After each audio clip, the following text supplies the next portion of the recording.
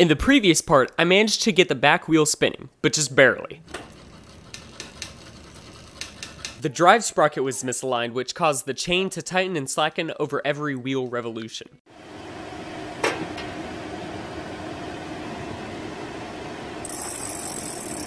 I spent an afternoon and well into the night tack welding and re-tack welding the mount until I finally got it aligned within 1 millimeter on each axis. Okay. Ooh. Ooh. I don't know what that is. Huh. On the first test, it turned out that the motor sprocket was flipped around, which didn't take too long to fix. Let's turn the key and see. Nice.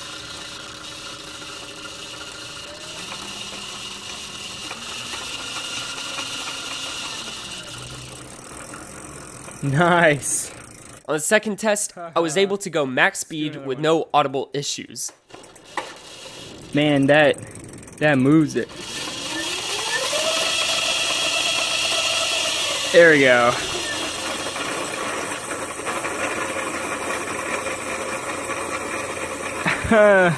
Those bearings are gonna wear out in no time. The charger's plug was the same kind that you can find on a PC. It's a female IEC 320. I crimped some disconnects to the male port after ensuring the correct polarity. I'm pretty sure I broke something the first time I tried charging the battery. Looking at the footage, I can't tell if it's a glare on the camera or if there's actual smoke spilling out of the charger case. Send help.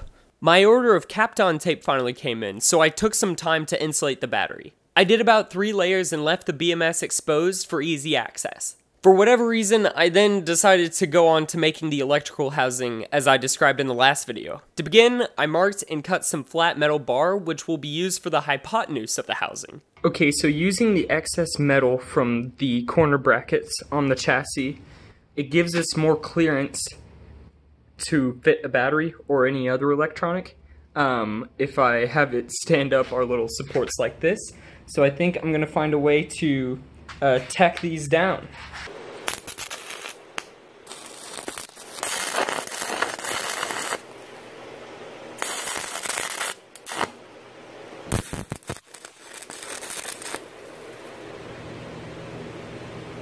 Next, I wanted to separate the front handlebars from the rest of the bike. To begin, I disassembled the brakes. Then, I used a cutting wheel on my angle grinder to cut through the bike's chassis.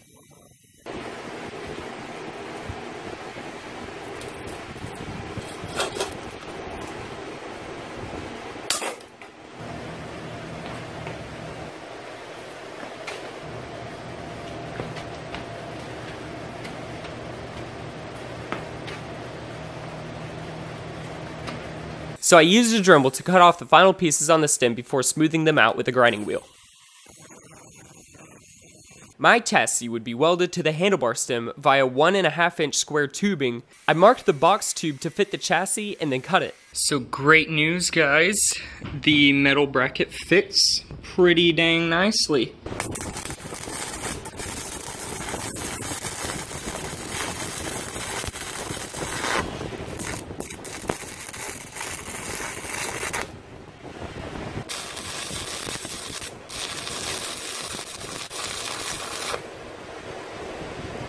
After a bit of testing, I went ahead and completed the weld so that it could hold my weight.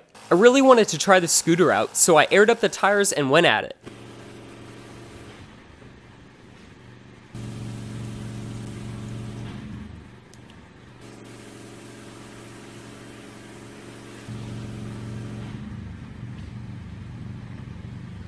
The next day, I decided just to zip tie up the electronics to give the scooter a go. Give us a countdown, Kel. 3, 2, 1. Oh shit. Oh! That man go! Good hit. Yes! Heck yeah! Ah! Flying! Oh my god! Unfortunately, the scooter only worked for a couple of minutes, and every time I'd go on the throttle, the power would instantly cut out. Unfortunately, that's all the footage I got because of the power issue. In the next video, I'll be diagnosing the issue and I'll have some awesome riding clips.